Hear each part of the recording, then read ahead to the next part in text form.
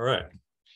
Welcome, everyone, to our community conversation, August 23rd, on the Clean Water Act and finfish farming. Matt Cannon, he, him. I'm with the Maine chapter of the Sierra Club. I'm the State Conservation and Energy Director, and we greatly appreciate you joining us tonight. I'm going to introduce Jim Merkel, who will introduce the speakers, and then we'll get going. Thank you all for joining us. Hi, everyone. I'm glad to see all you joining us for this great event. I'm really excited for it. The Maine Sierra Club has been in a bit of a quandary trying to understand how we can keep our waters clean in the coast of Maine. So with 5 big facilities, industrial facilities wanting to locate in Maine, if you add up the nitrogen output from all of them, you would look at 19 Portland city sewers of nitrogen going into Maine's waters. And it seems like they're getting permitted. That's a sewer for 60,000 people each. And, you know, there's no real look at the cumulative impacts. And even, you know, when I was talking to Dave Losee and other attorneys in Maine and asking, how are these things getting permitted? Do we need new laws? And he says, no, we have to reinforce the laws we have. And that's what led to this event. Dave says, we just got to enforce the laws we have, because right now they're not being enforced. And it's really a dire situation for Maine, which is our brand and everything about what we love and what Sierra Club is about, is to protect the beautiful shoreline and the whole state. But the shore is really, I think, threatened by these industrial facilities. So I'm really excited. I learned tonight that Charles and David have a history and, you know, grew up, worked together for some years, and their kids know each other. So I'll introduce them both. But Dave Losee, he began his legal career in 1971, a year after Congress created the U.S. Environmental Protection Agency, and just a year before the Clean Water Act passed. And then he was a special counsel to Connecticut's legislature's Environmental Committee. And then he drafted some of the first environmental statutes there to help the state be compliant with the federal Clean Water Act. And then in 2004, he was appointed to an 8-year term on the U.S. Environmental Health Sciences Council. And there he worked on the potential for and prevention of bioterror and chemical warfare attacks following 9/11. And also he worked to look at possible environmental causes of breast cancer and other illnesses. And then David retired and humorously unretired, as can happen here in the Central Coast. And but he does limit his practice to environmental compliance issues. And now he serves as a lead counsel to Upstream Watch, a very fantastic nonprofit that's out of Belfast, but they work in the Mid-Coast, seeking restoration of rivers in the upper Mid-Coast region. And Dave also recently participated in Upstream's challenge to the application of Nordic Aquafarms to build a $500 million fish factory in Belfast and Northport. And I might as well just go ahead and introduce Charlie at the same time.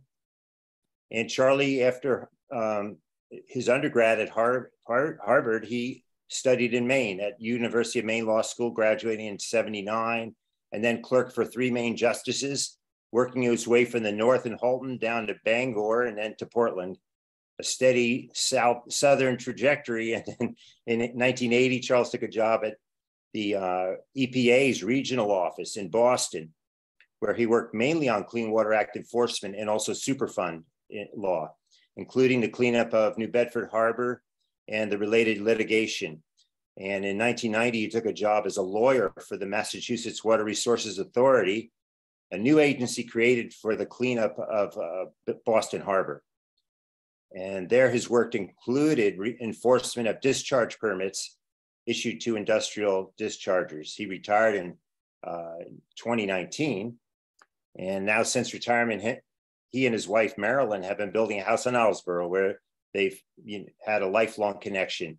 And he still is licensed to practice law. And he's been also assisting Upstream Watch in its appeal of Nordic Aquaculture's permits since they were issued in 2019.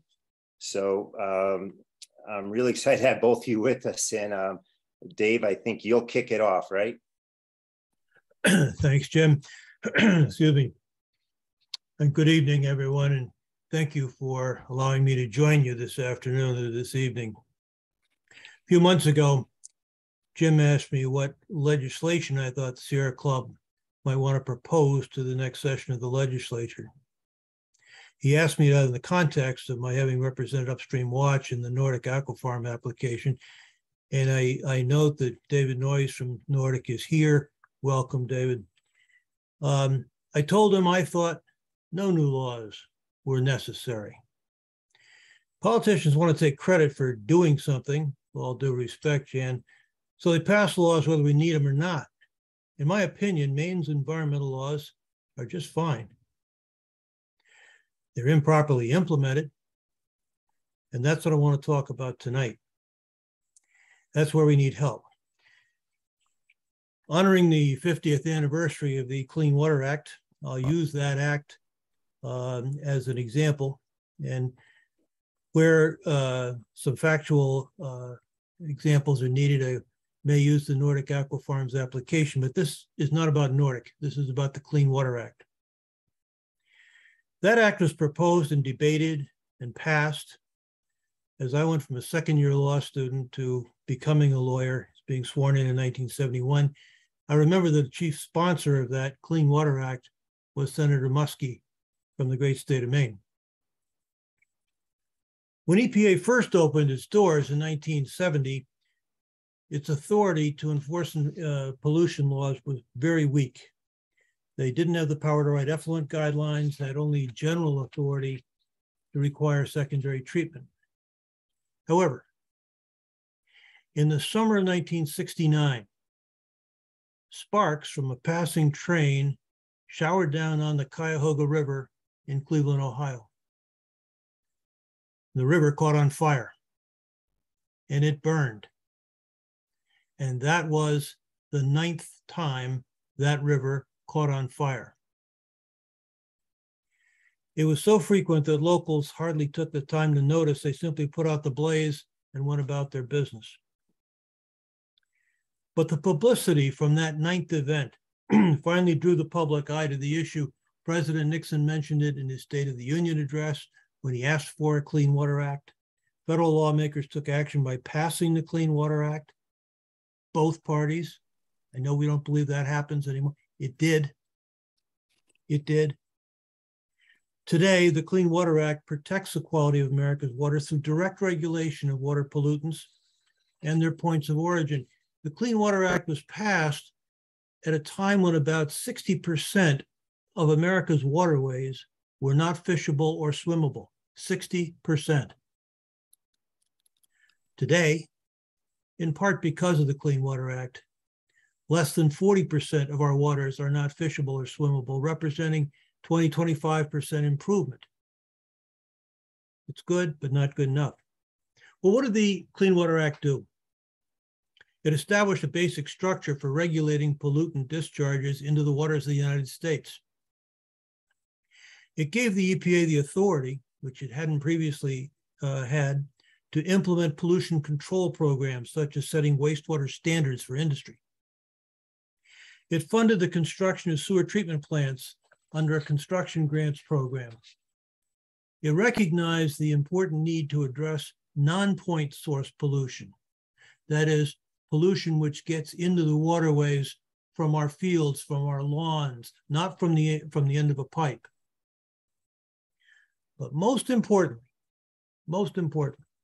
it made it unlawful for any person to discharge any pollutant from a point source into the navigable waters of the United States, unless a permit had been obtained under the provisions of the Clean Water Act. There's a process for doing that called the NPDES, or National Pollutant Discharge Elimination System. Let's look at the name of that permitting authority. National, all over the US. Nobody's exempt. Pollutant Discharge Elimination System. It's a system to eliminate discharges of pollutants. That's the system under which you get a permit. A system gives you a permit the goal of which is to eliminate pollutant discharges, the very things you're getting a permit for. It was a bold statement by Congress. Well, the goal of the Clean Water Act was to restore and maintain the chemical, physical, and biological integrity of the nation's waters. They set two interim goals. The first was to achieve the swimmable, fishable standard by 1983. Didn't make it. The second was to eliminate all discharges of pollutants into the navigable waters by 1985. Didn't make that either. But those goals of the Clean Water Act are still the goals of the Clean Water Act. And it's what we strive for today, fishable and swimmable, and eliminate all discharges of pollutants into the waters of the United States. Well, it was passed by Congress, but it's implemented by the states primarily. The states were commanded to create water quality standards, which is like a roadmap for achieving the goals of the Clean Water Act within each state.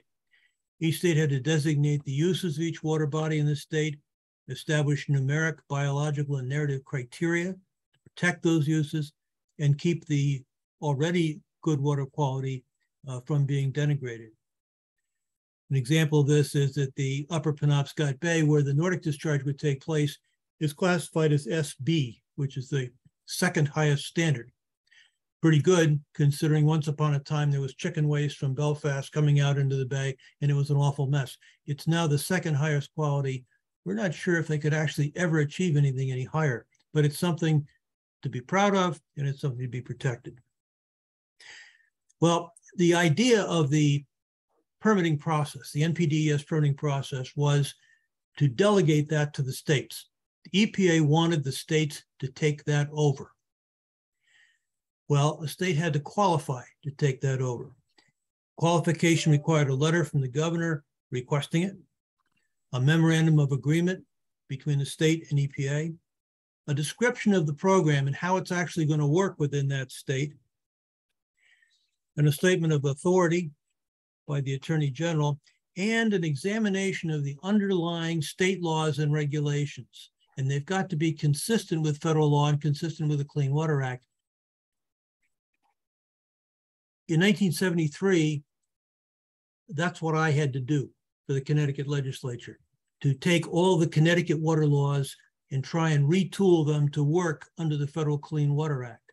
Connecticut had a goal of becoming the first industrialized state in the Union to receive delegation of permitting authority from EPA, and they made it. Well, once EPA, and let me just ask something else, which I'm curious about.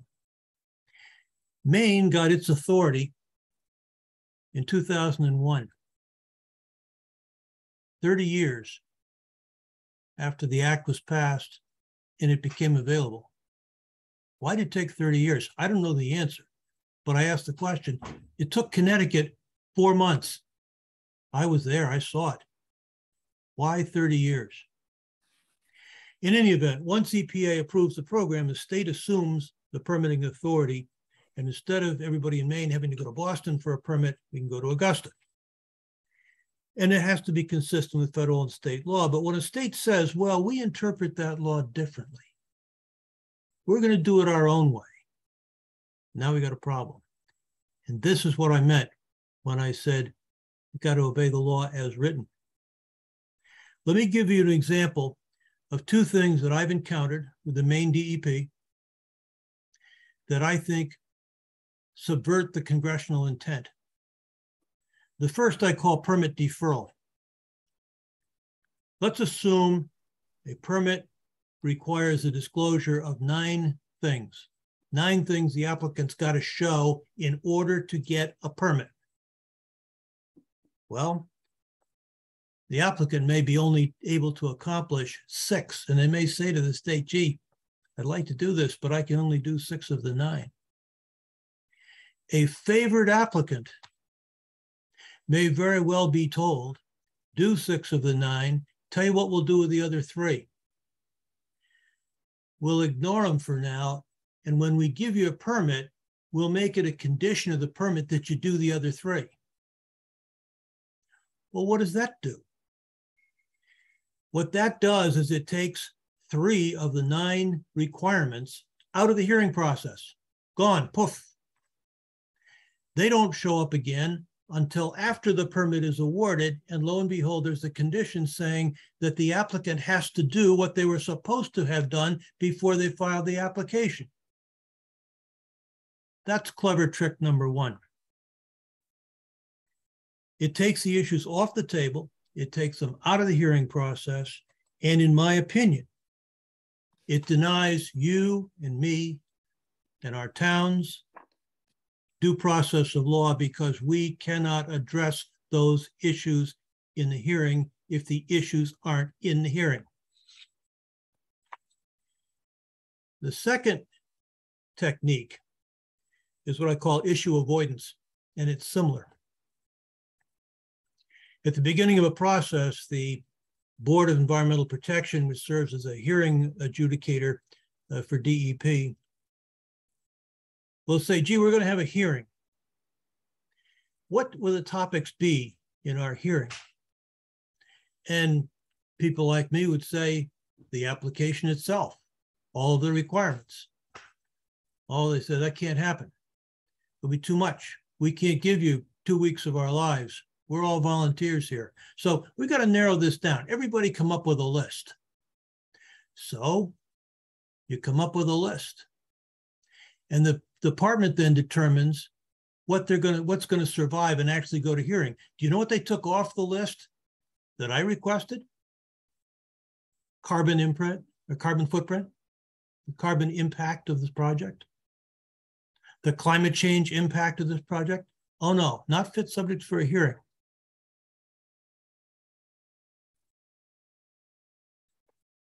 Other questions were put by the wayside as well. For example, where does the waste go when it comes out of the pipe? The project, in the Nordic case, just as an example, 7.7 million gallons per day at full build of treated fish waste. Where is it going to go? They were asked the question. Upstream Watch put on testimony by a professor from the University of Maine with 37 years experience studying the Gulf of Maine, where the currents go and what have you, got ignored. Instead, a permit condition. Listen to this carefully.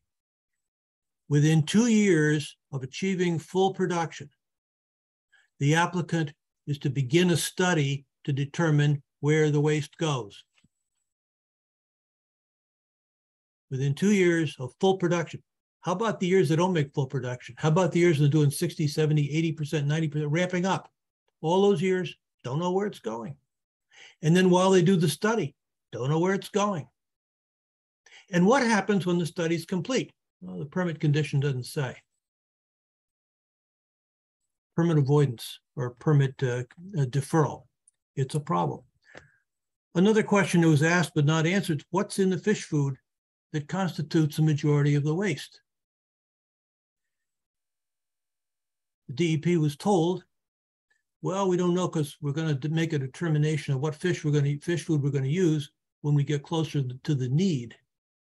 So we're looking at a waste which is primarily fish waste. How is it fish waste? Because the fish poop and the fish urine is fish waste, is waste from the fish food. The stuff that falls to the bottom of the tank, that's fish food waste. And we don't know what's in it. And yet they granted the permits. What about the power to run the plant? They're asked, never disclosed how much power was necessary to run the plant. All they knew was that there was 14 megawatts that was going to be produced on site to take care of outages. Well, that's great. That's a nice big number. But 14 megawatts, if they only need 10 to run the plant, is great. What about if they need 28 or 30? Then you only have half power if there's an outage. And lo and behold, after the hearings, when the applicant had not disclosed this stuff, we find out that from the Public Utilities Commission, that's about what it is. They're going to have about 50% of what they need. So they're also asked, what is the plan? Hadn't seen the plan yet. If this were an EPA administered program, not a state administered program, I don't believe this would happen. And we'll get our day in court on the specific things and lots of others that specific examples. I'm using these examples not to argue the Nordic case here, but to say, look, these issues shouldn't be issues at this point if DEP were doing its job. Let me also talk about what I call the funnel. This goes back to the NPDES permit process. I call it a funnel because permit applications must meet certain technological standards and water quality standards, and Charlie will talk more about those. And they have to be based on the best practical treatment, and they're limited to 5 years. So at the end of 5 years, you got to go back and get a renewal permit. When you get a renewal permit, you got to show that now, 5 years later, you're still using the best practical treatment. And so you have to improve along with the industry. You have to improve with the technology, or you don't get your permit renewed. At least that's the federal law. It draws all permit holders inexorably closer to the zero discharge goal of Congress back in 1972. So that's how the act is supposed to work. It's one man's view about why it doesn't work in Maine. And I will make a suggestion. Jim, I lied to you. I do have a proposal. Look at Connecticut General Statutes, section 22A-14 through 17. Here's what that says. It says that any person, corporation, firm, nonprofit, entity of any sort can bring a lawsuit against any other person, corporation, municipality, nonprofit, the state, entity of any sort for declaratory or injunctive relief. You can get an injunction where you can show that the proposed activity was reasonably likely to cause unreasonable pollution to a natural resource of the state. Let me say it again. Reasonably likely, not, oh, it might happen, reasonably likely to cause unreasonable pollution, not just a drop, unreasonable pollution to a natural resource of the state, any of the state's national resources. And once you make a prima facie case that that is so, the defendant assumes the burden and has to prove he's not doing it. And it doesn't matter if the defendant has been issued a permit by DEP. I had a conversation with Governor Thomas Meskel in 1973. He'd been the mayor of an industrial city in Connecticut. He'd been a US congressman, and then he was sitting as governor. And I said, Governor, I'm somewhat skeptical about the need for this law that allows people to bring these lawsuits. And he said, I've been in municipal government, I've been in the federal government, I've been in state government. Trust the people because you can't trust the government. He believed firmly that the people, given a chance, will do the right thing. I think Maine's laws are fine. Maine has to administer and enforce them as they are written. And as a check on that, I urge Jan, any others who are interested in legislation, take a look at the People's Initiative in Connecticut and see if that wouldn't be a good backstop, because you know what it does? It keeps DEP honest. It keeps everybody in Augusta honest. I've rambled on long enough. You can hear from a scholar now, Charlie Bering. He's, I think, better equipped to explain the true ins and outs and creation of the Clean Water Act than I. I'm kind of the shirt sleeve street fighter that represented businesses over the last 50 years. Charlie? Thank you, David. I'm not at all sure I'm better at explaining anything than you are, but I'll give it my best shot. And I want to begin with something that I put into our appeal brief. Is a quote from the late Justice Scalia. It's a very simple statement. The words of a statute mean what they say. And Scalia made that statement, actually said it in a case, which I can't remember the name of, but he wrote in a text that he wrote about interpreting laws that he distinguished, and this is what he is most known for, he distinguished between original intent and original meaning. And he was opposed to the search for the original intent, except to the extent that it could be discerned from the meaning. And he emphasized the meaning of the words. And in the context of the Clean Water Act, the one thing Scalia said is that if the intent, if their statute contains a statement of intent, that's part of the law, and it has just as much force as the rest of the law. In the context of the Clean Water Act, we have Section 101, which is a section that says that the purpose of the law is fishable, swimmable water, and the goal of the law is fishable, swimmable water, and the elimination of discharge of pollutants to the waters of the United States. And I want to make a quick distinction here. That means to the waters of the United States. If you have wastewater that has some pollutants in it and you reuse it in some fashion and don't discharge it, you are not discharging in violation of the Clean Water Act. And if you discharge clean water after removing the pollutants, that's also not a violation, at least not as a general matter. There may be contexts in which there's a reason why it might be, but in general, the intent of the act to achieve zero discharge is just as much in force now as it ever was. And the words mean what they say. Now, I want to talk about the effluent standards, as they're called, or the standards governing discharges from a facility when it applies for a permit. There are two kinds of discharge limits that the Clean Water Act calls for, and it's a stepwise process. Either the permit contains technology-based standards, or if those are insufficient to prevent the degradation of water quality in the receiving water, then the permit has to have water quality-based limits. Right? Excuse me, I use the word standards, and it's specifically limits in the context of the permit. It's limits on the concentrations of pollutants in the discharge. Those limits can be based on standards in the act, but the permit limit is what governs the discharge itself. Now, when DEP issued the permit to Nordic, they went through a long, in their final decision in November of 2019, they described at length Nordic's proposed discharge system.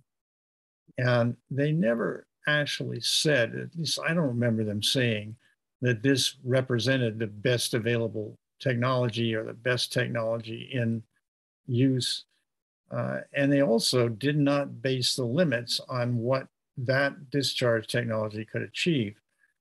Nordic proposed this system and proposed a limit of 23 milligrams per liter for dissolved nitrogen. And dissolved nitrogen is the pollutant of concern to us here, and I'll get to that in a minute.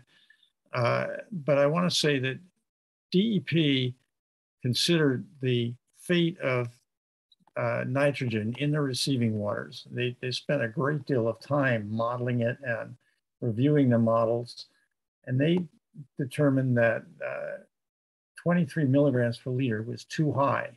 And they did what the statute called on them to do. They came up with a water quality based limit of 21 milligrams per liter, which is only 3% less than 23, but it turns out that it is a significant difference. And there is nothing in the record which tells us how, or tell DEP how Nordic can meet that limit. So DEP ended up finding that this discharge, as it would be, as the applicant said it would be from their system, would cause deleterious, and that's the word they use, but I'm trying to use a non-technical term. It would harm water quality. And the limit that DEP chose was not, according to the record, something that DEP had any evidence that the company could meet. Now, I read that to mean that when the permit is issued, the company can build its system as it was designed, as it was described in the final decision issuing the permit, and begin discharging as soon as they have production up and running. And to me, they're not going to meet the water quality base limit under those circumstances. So there will be the kind of harm to water quality which DEP predicted. And that leaves me wondering how DEP could possibly have made the determination that water quality wouldn't be harmed. Now, I know what they said. They said they won't be harmed because the permit has a limit of 21 milligrams per liter, and that will protect the water. Now, we also have in Maine something called the site law, the law for protecting sites when they're chosen. And I forget the exact terms of this, the formal name of it, but the site law requires a determination from DEP that there will be no adverse effects to, and it covers air quality and water quality and a lot of other interests.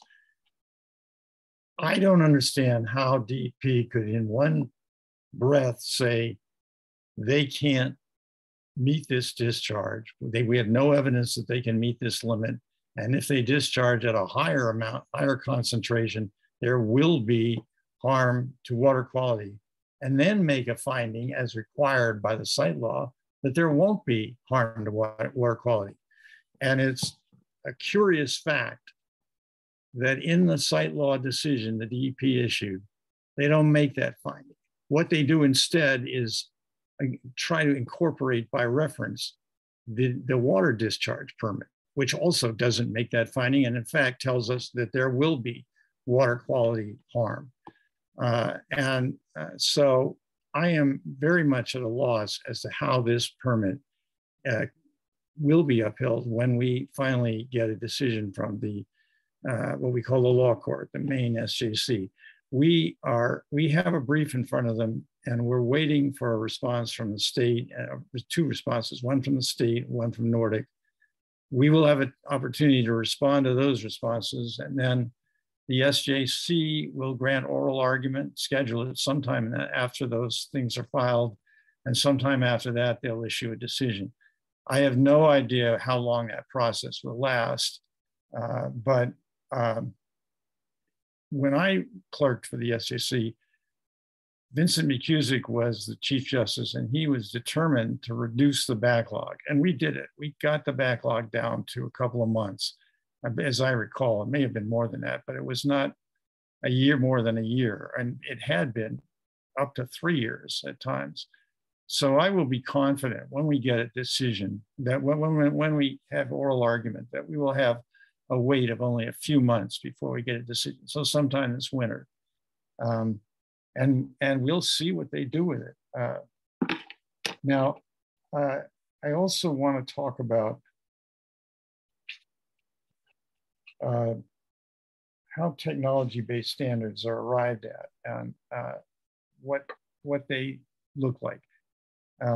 There are several different terms in both Maine's and EPA's or the federal statute that describe various levels of water quality or technology-based standards.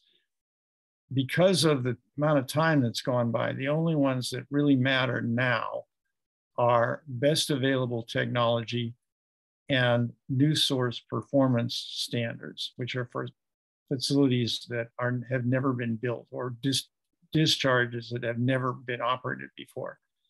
Now there is a different standard, which is for, and I'll explain this, that their best available technology is now the standard for toxic pollutants. And there are a large number of toxic pollutants. I believe it's 130 now. And those pollutants are addressed whenever EPA develops a categorical standard that discharges any of them.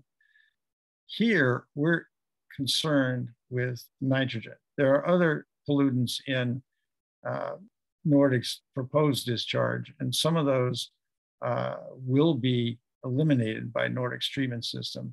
But most of them are, in fact, and as is nitrogen, they're actually nutrients and therefore not toxic pollutants.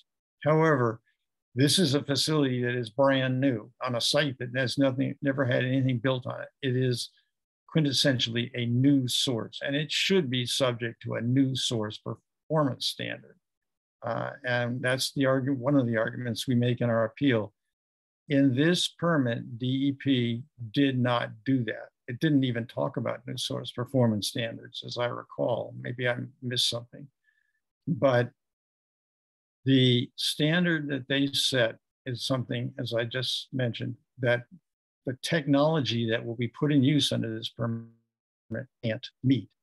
Now, the way that you identify a technology-based standard is you look at existing, you consider, and that's the word in the statute, existing technology. And even if that word weren't there in their statute, the idea that this technology has to be the best technology necessarily implies that there will be some comparison between the proposed technology and other technology and uses, or treatment technology and uses at other facilities. And we, Upstream Watch, recommended other facilities that DEP should look at. That was filed right at the beginning of the permitting process in December of 2019, I believe. December of 2018. It was before the permitting hearings began and not after the permit was issued. The recommendation made by Upstream in those, that was what's called pre-filed testimony. It was to qualify expert witnesses to testify. Upstream made the same recommendation repeatedly in comments on draft permits, in a brief that they filed after the completion of the hearing, and again in the fall of 2019, and in comments on the draft water permit. The recommendation was that DEP should consider 3 companies that are all achieving are working to achieve, but in fact, we're achieving zero discharge. Those companies were a company called Aquaculture. I don't know if I have the pronunciation right. It's an Israeli company that, as I understand it, was building new companies in Canada and even in the West, in Nevada, I believe, and working very hard to improve its technology all the time. And there's nothing wrong with their doing that. That's what you would expect them to do. But the fact is that they were in their operating facilities, they were achieving a discharge that doesn't discharge pollutants to fresh water. Now, I'm saying that out of memory, and it's possible I have Aquamove wrong, but I know that the other 2 companies, Superior Fresh, which is a Midwestern company that discharges treated wastewater as an irrigation source. And that does not go, the pollutants in that discharge do not go to the waters of the United States. And the other company is the best of them, Sustainable Blue, which is located in Nova Scotia. And Upstream supporters have been there. We have, our expert witness has talked to their manager. They have said, and we put this in the record of DEP's hearing, that they could put their technology to use at the scale of the facility that Nordic has proposed and achieve zero discharge. And that's in the record. And it's the only thing on the record that is on the subject of zero discharge, because DEP never responded to any of the comments submitted by Upstream. And that is a violation on their part of a requirement that is in EPA's regulations and is identically in DEP's regulations. The exception in that requirement is that they're not required to respond to insignificant, they are required to respond to significant comments. And it is entirely beyond my understanding how they could have claimed or thought that these comments about discharge technology from upstream were insignificant. I don't believe they actually really thought that, but I don't know what they did and I don't know why they did it. The only thing I know is there's nothing in the record in the nature of any response to those comments. So we end up with a record that shows the DEP did not consider other technologies, in spite of what the statute says they should have done. And they really didn't have a basis of any kind for choosing a technology-based standard. The outcome was that they didn't choose a technology-based standard at all, but they did leave that extensive description of the proposed system in the permit. And the implication is that that's what the permit allows Nordic to build. I don't know what would happen. I don't know what DEP would do if Nordic built something completely different from what the permit describes. I think they might say, all we can enforce in this permit is the 21 milligram per liter water quality based permit limit. If you can do that, you're okay. And I have no idea how they would do that because they never offered us anything. It doesn't mean they couldn't do it. It just means we haven't seen any plan to do it. Now, one thing I want to conclude in that discussion is that there have been a number of circuit court cases concerning zero discharge as either a requirement in state regulations that are being reviewed by these circuit courts, or in some cases as a requirement that has been imposed on a given industry. And we cited a number of these cases in our brief, and I just want to quote one of them, which described the zero discharge goal as the guiding star of the Clean Water Act. It should have been a moment of, I don't know, celebration when the comment identifying a company that had achieved zero discharge was received. But I don't know what the DEP actually thought. All I know is they didn't do anything about that comment. Now I want to add that as it's our information that there are 3, and there were 4 new NPDES permits for aquaculture facilities under consideration. And anyone can correct me if I'm wrong. I think that there was one permit proposal that was denied, and I don't think it was by DEP. So I don't know whether DEP still has 4 or 5, but there are a lot of proposals in the works coming down the pike. And I would expect that Nordic's permit would be treated as a model for those new applications. And I would expect to see, if that happens, that they would have the same findings about the alleged best available technology. And I don't know how they're going to justify that, because DEP has already said that that would lead to water quality violations. I really don't know how those new permits are going to work.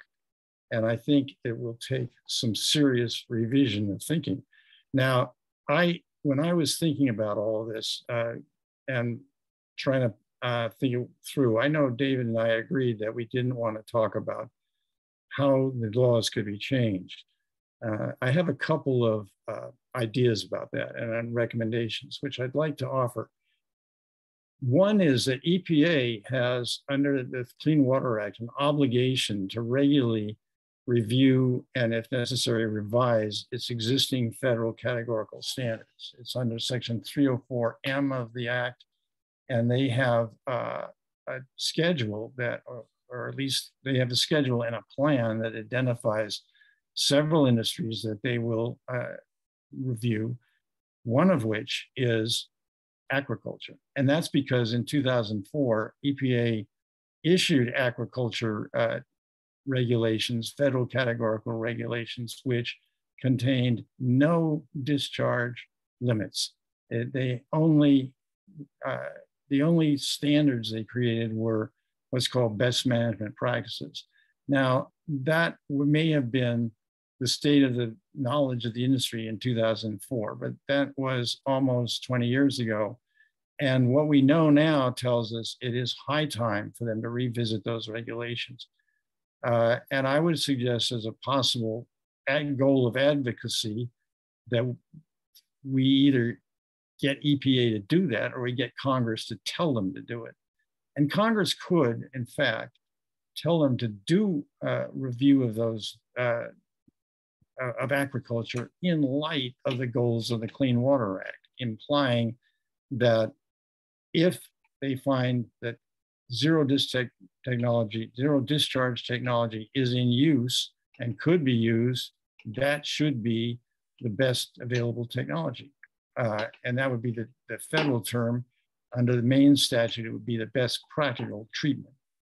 But that's the standard that I would envision and hope to see for the future of aquaculture on the coast of Maine. And I want to emphasize that's what Upstream and its members are advocating. This is not an attempt to stop aquaculture from being developed. It's not even an attempt to stop Nordic from being built. And I think that has always been clear. Upstream has always said that. And I hope that if the word gets around, that's what this is about, because this is not, and I hope nobody would ever use in reference to what we're doing, the phrase NIMBY. That's not what we're doing. So in conclusion, I have those recommendations, and I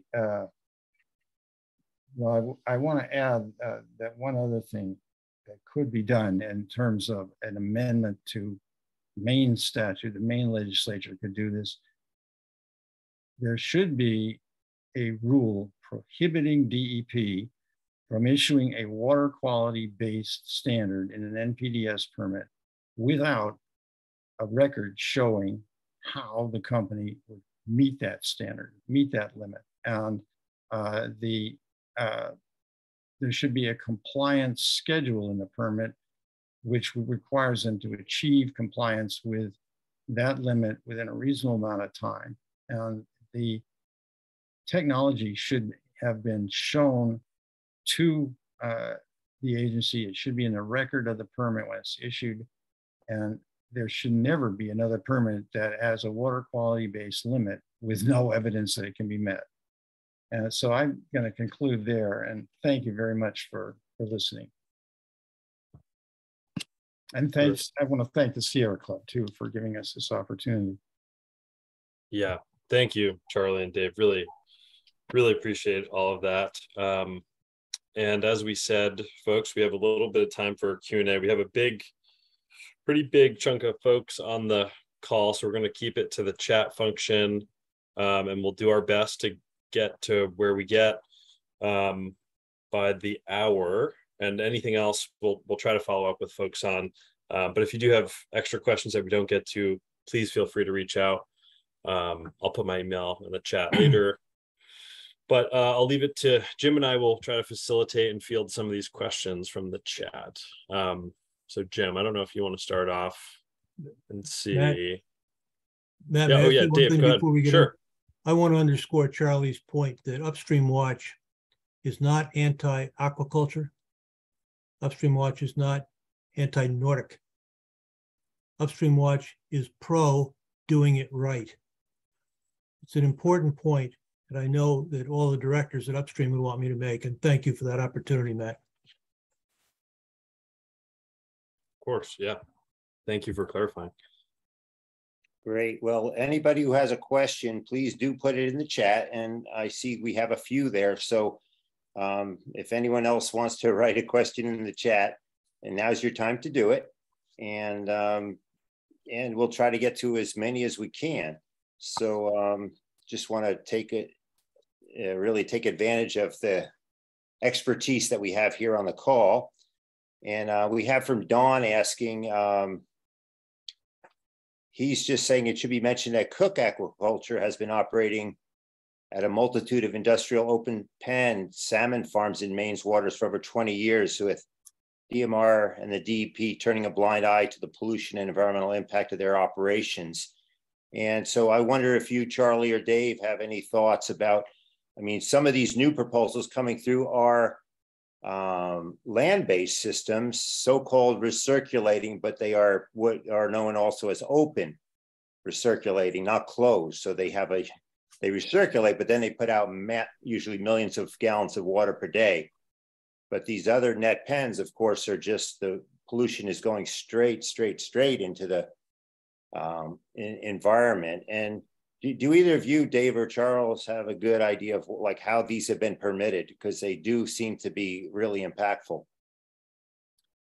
I don't know what the history is, but I certainly agree that they should be, the permits that they have should be revised, revoked, whatever the best outcome would be. It would take a lot of process for the state to do that, but I think they should undertake it. And I believe, I don't know what you could get the legislature to do, but that is a good point of advocacy. Yeah. And Jim, I see one more above. David, just about the zero discharge and municipalities. I think you both said that the technology exists, but can you speak more to the technology and how zero discharge would be applied to all municipalities? I said it exists at an aquaculture facility, or 3 different aquaculture facilities, but particularly Sustainable Blue in Nova Scotia. I said nothing about municipalities. And in fact, municipalities are regulated quite differently from industrial discharges under the Clean Water Act, because there is a specific technology which is in use, and there are 3 levels of discharge. I worked for a municipal discharger in Boston, and it is a huge facility. It's very expensive to operate, and zero discharge would not be reasonable. But for industries that discharge into the sewer system, zero discharge would be, in some cases, quite possible. And I believe, as I recall, that there were people doing it. I know that there were quite a number of dischargers of mercury who simply stopped doing what they were doing that caused those discharges. So that's not quite the same thing as what I'm talking about, because I'm talking about a company with a treatment system that is treating wastewater taken out of their RAS, or recirculating system, and treating it to remove all the pollutants. And I think the important point is they can do it. And in EPA's history, in EPA's case law, there are situations in which EPA has based a standard, a zero discharge standard on or a BAT, best available technology standard, on a single facility, and imposed it on a whole category of industries, of companies. And the circuit court has upheld their doing that and said that if that's what has happened, one company has gotten out in front of everybody else, the way the statute works is that should be BAT, and EPA has done it exactly right.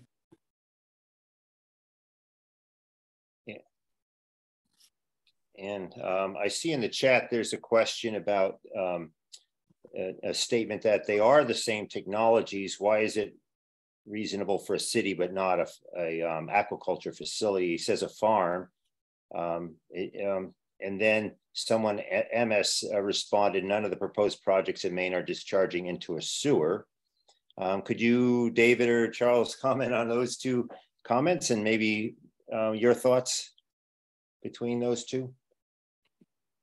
I'm not seeing the comments, but it's not the same technology. I mean, it's different. That technology could be replicated or other technologies could achieve the same thing, and it's simply not the same if you're talking about other industries or sewage treatment plants.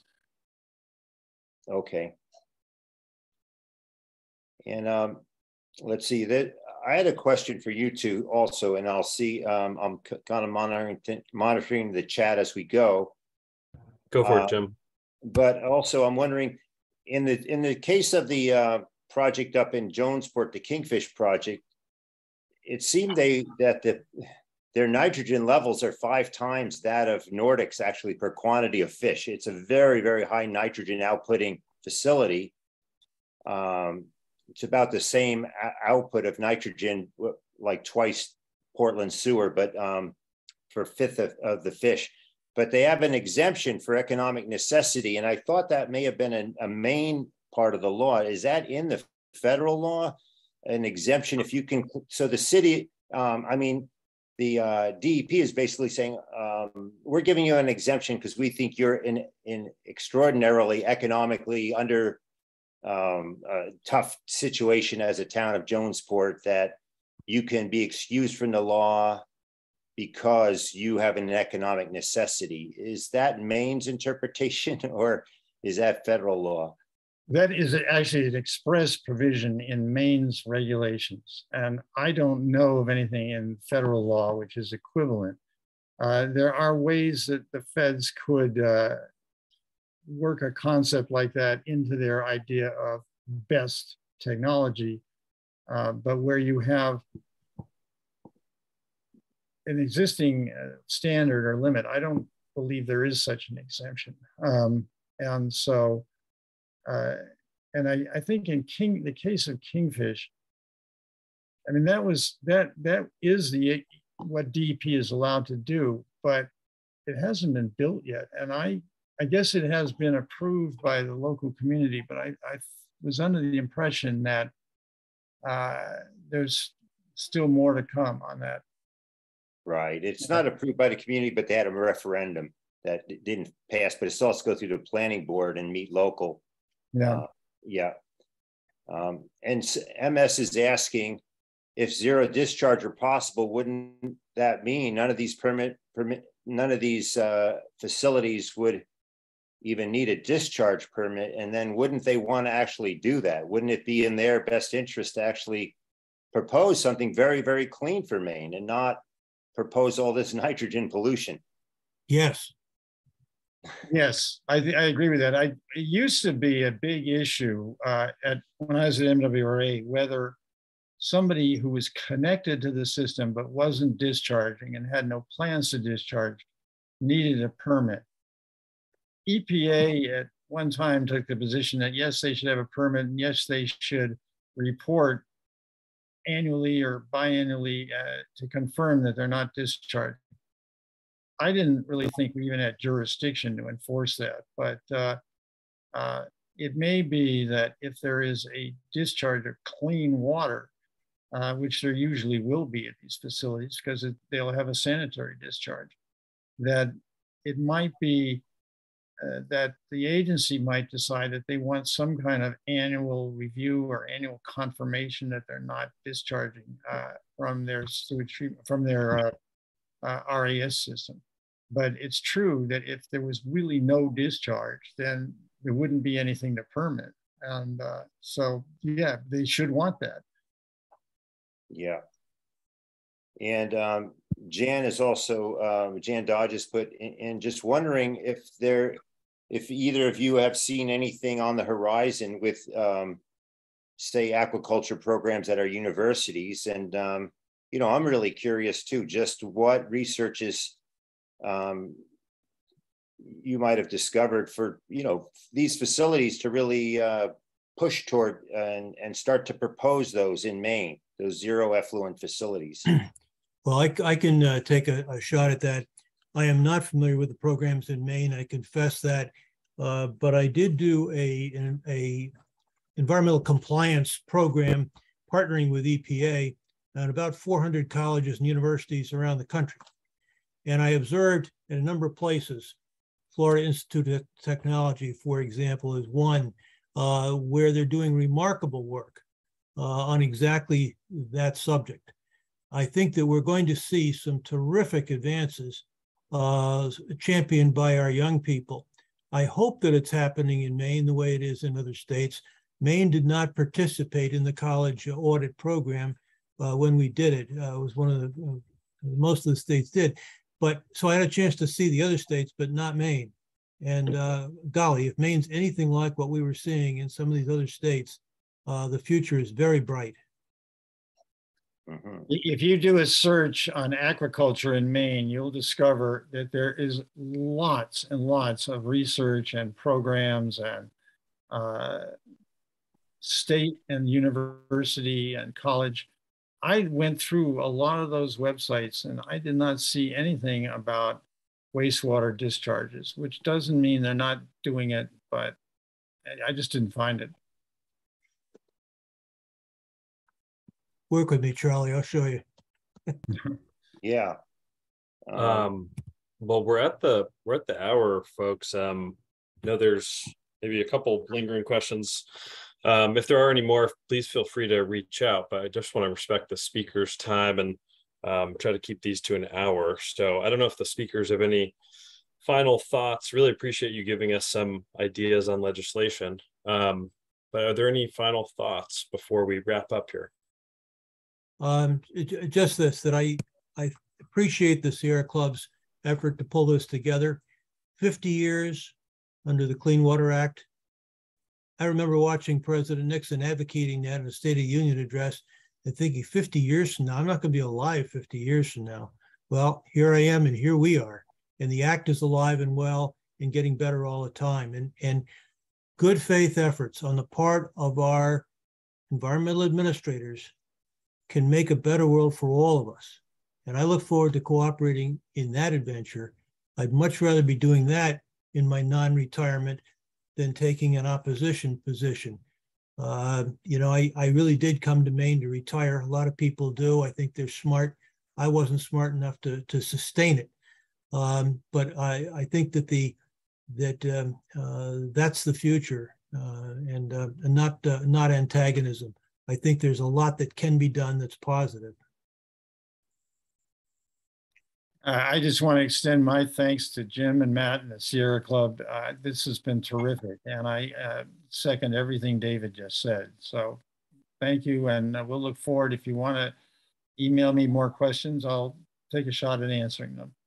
Yep. Great. Thank you both very much for your time. And thank you everyone for joining us. Really appreciate it. We'll post the recording online and hope that you stay in touch with us on our future endeavors. Have a great rest of your day.